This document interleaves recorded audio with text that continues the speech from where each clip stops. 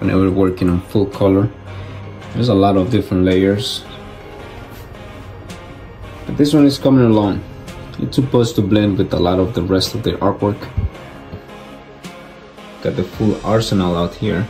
Airbrushes, brushes, just really whatever it takes to do all those details.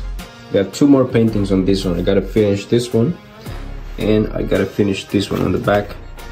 For now, that's only the HD stencil giving me the outlines, but from there it makes it easier for me to see what I need to work.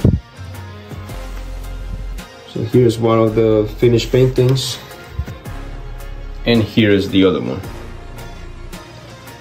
Still not 100% finished, but they're pretty much done.